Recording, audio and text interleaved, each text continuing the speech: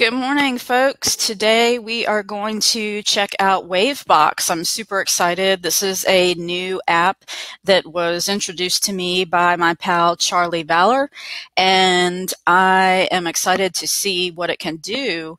I've got it up on my screen here, and I want to show you all what it does and actually go through the installation process so you can see what happens if you want to check it out. What this is it's, to me, I would describe it as like a central command center for all of the online tools that you have. As you can see here, they've got tons of integrations. It basically pulls in everything that you would use from day to day and puts it on a dashboard central command right on your computer, which would stop you from having to open various tabs for your Gmail, your Trello, your Facebook, your all of the things that you're in and out of all day long. It puts it into a desktop app, which would make things faster, easier to access, and they have some centralized notifications that go on. So let's just scroll down here a little bit. So it's free to use with, I guess, 2 Gmail inbox accounts. And if you upgrade to Pro, you get to add, I believe, unlimited apps and services. Let's see, what does the Pro cost? I figured it would be a monthly fee, but it's not. It's actually a flat fee. You get the free trial of the Pro account when you first sign up. But check this out, Pro. It's only $20 a year, for God's sakes. That to me is awesome pricing and pretty much a no-brainer. You can, as you can see, add unlimited accounts and websites and apps. You can actually edit your Google Docs and Office documents right through it. Super cool is it even still supports Grammarly and Mixmax extensions, which is awesome. You guys can check this out on your own, WAVEBOX. I've actually downloaded the software already, and it is available for Mac, Windows, and Linux. So once I downloaded it and opened the file, this is what the screen looks like. You know, they want you just to dive right in with adding in your accounts. They also have a setup wizard, so I actually have not done this at all. This is not a, hey, go back and show everybody what happened when you did it. I'm actually doing this live, so let's see how it goes. So let's try this setup wizard. So tray icon, okay. I can change how that looks. Let's see. You can make WAVEBOX your default mail client so it launches when you start to compose a new email. I'm not sure if I want it to do that yet, because I'm not familiar enough to know, you know, I'm used to my Gmail interface, so I'm just going to skip that and maybe come back and try that later. Let's just hit finish here. All right, add your first account. This is likely going to be a Gmail account, but let's see what it pulls in. Wow, it's kind of like Zapier with the tons of accounts that you can link to, and you can actually pull in a website, so that's pretty spiffy. So let's just do something easy, and let's just pull in, you know, pick a color. Get started by picking a color for your account. All right, let's go with, this is kind of close to the teal in my brand, so let's go with that. I love teal. All right.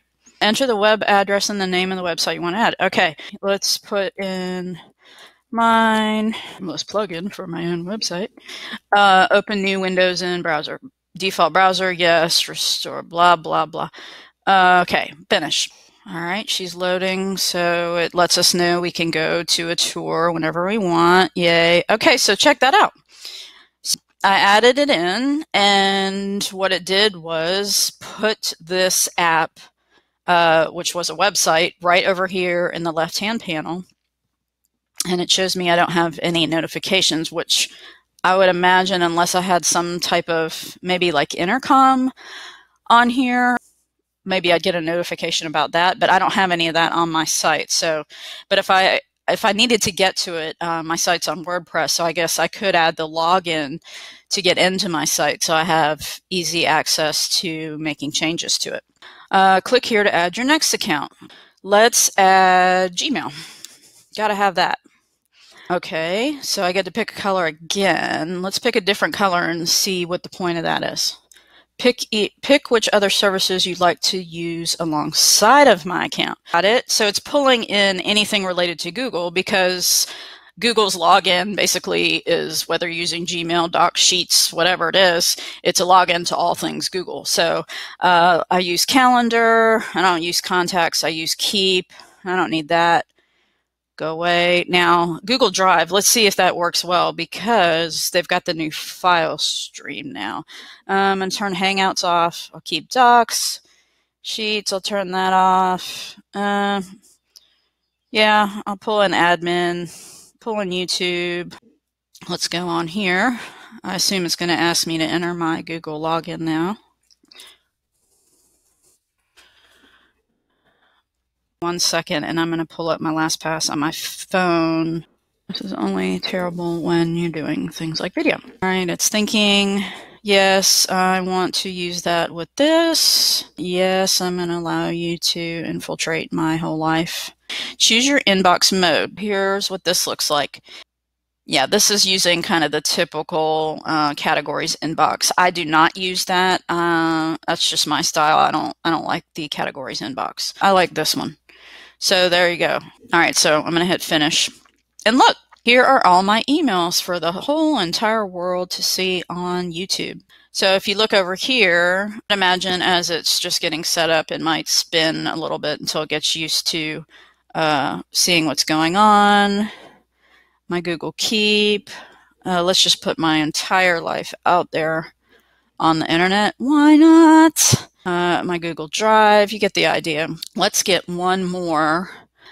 What can I pull in? Wow, Gmail really does run my life. Let's see. Of course, I'm a huge Airtable fan. Let's see if they have Airtable. I bet they do. Ooh, I'm impressed. Airtable is taking over the world, so that's probably why they've already got it on here. So let's go yellow. This is interesting. So you can have that tab go to sleep. This is probably why this is good. This is saving some energy and resources by not flipping around in your browser. You're actually using the desktop. Oh, goody. I have to log in again. Anywho, I'm not going to do that because I don't want you all to have to watch me struggle with my Airtable sign in again. But here's the gist of it. So as you could see over here, so the color just basically puts a little highlight around it. For me, that's not really necessary because I could see that it's Airtable. And with these, I guess for these maybe it'd be all right, but this is cool. You could see I've got 11 notification or unread messages. So I guess if somebody posted a comment to one of my bases in Airtable, I'd have notifications.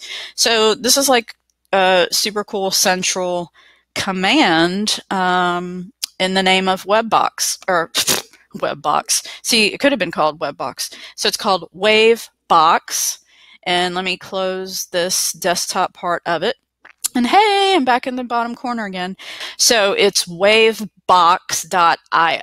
not .com.io. So make sure you get that. Check it out. You know, it leads you through really good. You're going to get a free trial anyways, which you're not going to be able to live without the free trial because you don't want to lose all your apps. And for $20, I think it's pretty awesome and a no-brainer.